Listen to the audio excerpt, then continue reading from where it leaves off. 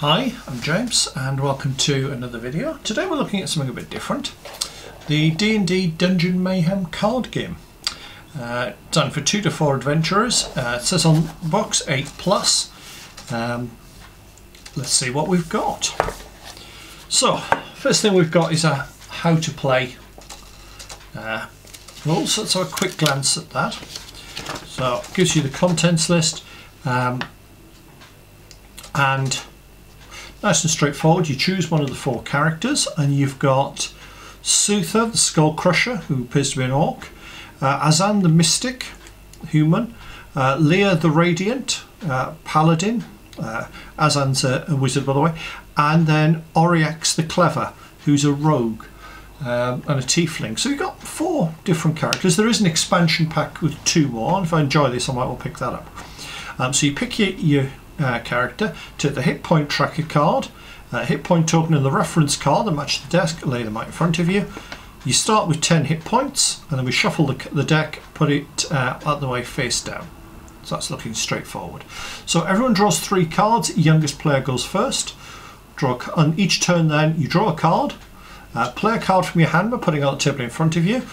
You can sometimes play more than one, and we'll talk about that later on. Then discard all the cards that you've played this turn unless they've got the hand symbol on to keep them there, okay?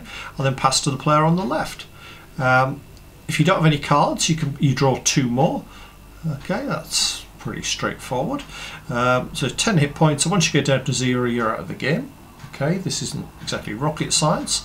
It talks about winning, which is basically being the last player standing. There's different types of cards. You've got an attack card, which does damage, 1 point per symbol. A defense shield one. I wonder if that was a shield actually rather than a hand. Yes, it appears it was. So they stay on the table and they basically absorb damage. Any damage that gets through then goes on to you. Draw cards, let you pick up extra cards. Healing, which heal damage, and a play again card, which lets you play again. Okay, straightforward. So some of them have got more than one type of symbol on them. And each character's got special abilities. Well, that's not the most complex set of rules. There's the tokens. We've got the 4 characters and the damage tokens to put onto the cards. So let's see what we've got. Nicely laid out, and we've got two decks in each of those packs. Just check how many cards are. Yeah, 28 cards for each player. So let's open that up and we'll have a look at some of the cards. So we've got the Human Mystic. He's probably a good starting point. So you're talking very much a wizard type character, I would have thought. Once we get into the sealed deck, I always think that when I do one of these I ought to actually get 2, and then if it goes wrong I can always redo it. So what have we got? We've got Evil Sneer, gives you a health back and another action. 2 Evil Sneers. Knowledge is Power, drawing lots of cards. Okay, yeah. Mirror Image, so we've got 3 defense. Stone Skin. I like the fact these are named after D&D spells. So we've got Shield, which draws cards and gives you defense.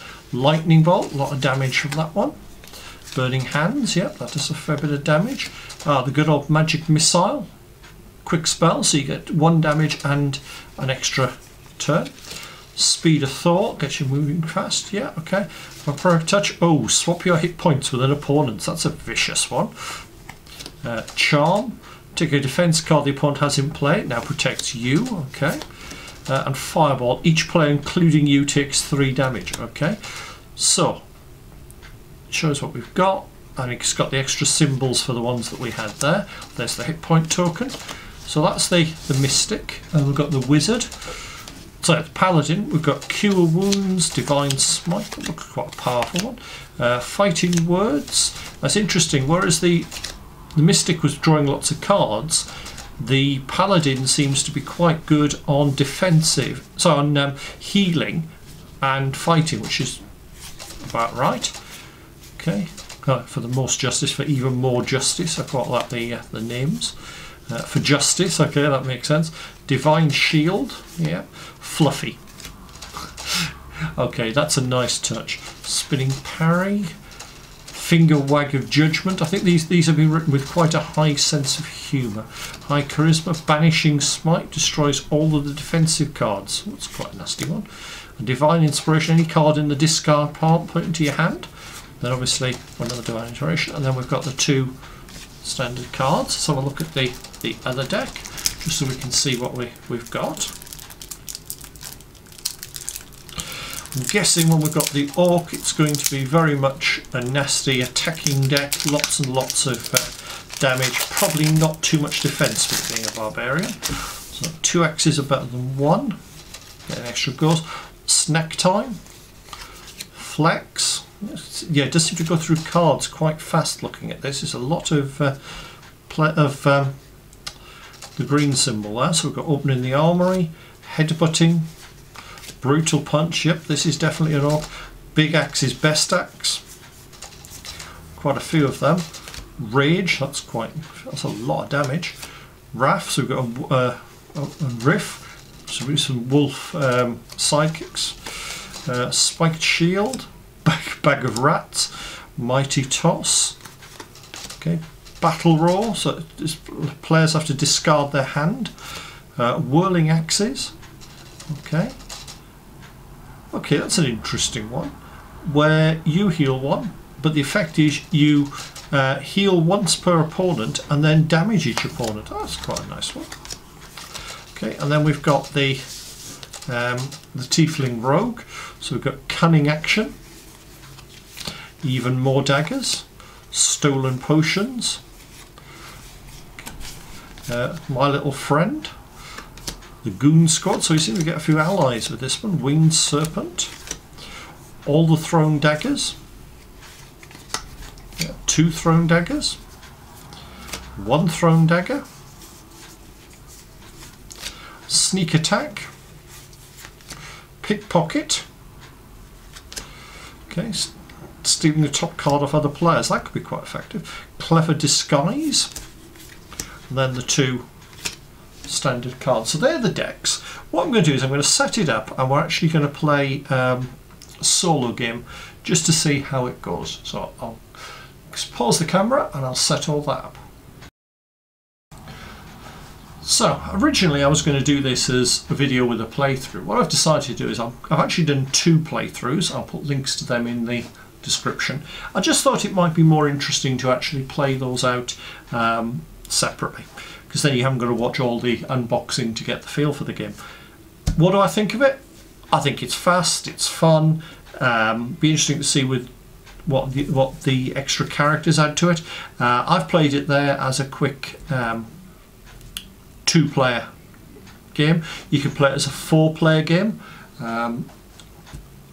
which would change the dynamics completely. But when you just for the talk-throughs, I thought two players would work well. It's quick, it's fast, it's not exactly like it's going to cost a lot of money to buy this. I picked it up when it was on sale cheap, and I think it'd be quite fun, because I think my grandson will enjoy playing this. I mean, probably my granddaughter. She's coming up to 7, but I think she could cope quite easily with this. I get a feeling she'll go straight for the elf every time. But I've enjoyed playing it. I think it'll be even better when you've actually got a proper opponent. So hopefully you found that useful, and I'll see you soon for another review.